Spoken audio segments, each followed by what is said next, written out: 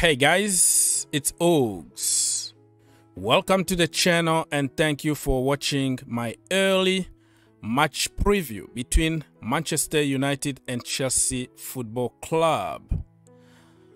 I'm saying early because it's before the press conference, so we don't know who is fit and who is not, who is coming back from an injury or what.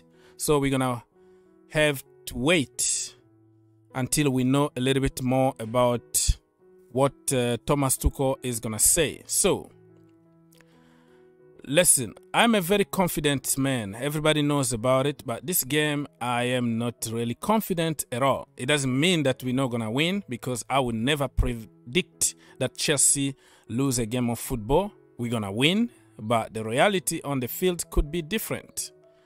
Manchester United against Charity FC. We know Chelsea Football Club. When a team is struggling, you play against Chelsea Football Club and we completely solve your problems. We saved managers' jobs. We revived players' careers.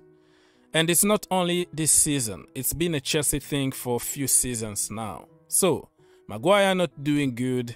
Rashford not doing good. The whole team is in shambles. This is the perfect moment to play against Chelsea Football Club and get your confidence back, get your 3 points easy, because we are Charity FC. I'm not going to be surprised to see Rashford, taking those free kicks and scoring golazos like prime Ronaldo. He will shoot those free kicks like 1,000 times, all of them going to go to the moon. But against Chelsea is going at the top bin, top corner. Harry Maguire is going to have the game of his life, prime Maldini. And I'm punished too, because every time he's going to bring somebody down or try to kick somebody in the nut, nobody is going to say anything, because the referees, the VAR, all for them. That's always against Chelsea, right? Don't be surprised if you see Wan-Bissaka, just like prime Roberto Carlos, putting those crosses perfectly in the box for Ronaldo to score headers. But he doesn't even know how to cross the damn ball. But against Chelsea, it's always a perfect cross. I'm not going to be surprised if I see Jadon Sancho, a Chelsea fan, punish us one more time. It's a Chelsea thing. And something else to keep in mind, Rudiger and Andreas Christensen, they might not play 100%, because let's not kid ourselves, right? You and me, if we have a big contract, a new job waiting for us, are you going to risk your life to get an ACL injury and then damage your future? Think about it. So I'm not gonna listen to the narrative about, listen, Rudiger or Christensen are professionals, they're gonna give 100% on the field. BS. I'm not gonna give 100% for Chelsea Football Club. I'm not. I'm telling you the truth. If you are that perfect, that is for you. You can keep on lying to yourself. I'm not, bro. I'm not gonna put those 50-50 challenges. No way. No way I'm gonna risk my next contract because of you. I'm gonna play just like a professional football player. But not 100%. Let's go. At the back, I will go with 3, of course. Let's start by the goalkeeper. Mendy, of course. Chalobah. Thiago Silva, Malang Sarr. People are gonna kill me for putting even Malang Sarr here, but do you have any solution, my brother? Rudiger is apparently injured. Probably another diplomatic injury. He doesn't want to risk it. This dude here, Andreas Christensen, also another diplomatic injuries.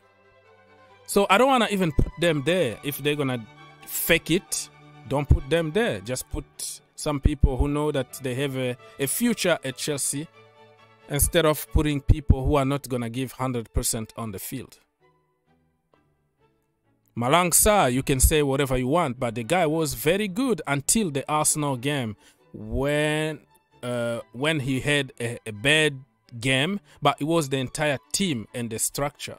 Before that, everybody said, wow, we have a gem that can develop here. But it's a Chelsea thing that one game makes you a bad player, and we need to sell you, and you are not a Chelsea level. We forgot other 10 times. Only one time is enough for us to get rid of you.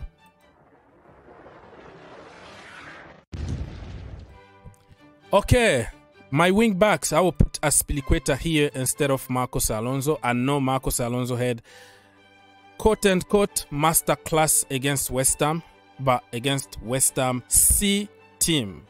Let me make it clear.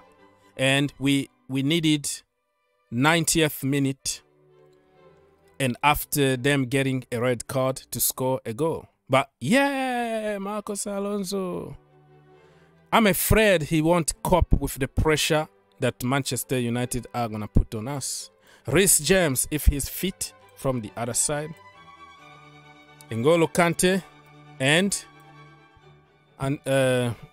Ruben in the pivot.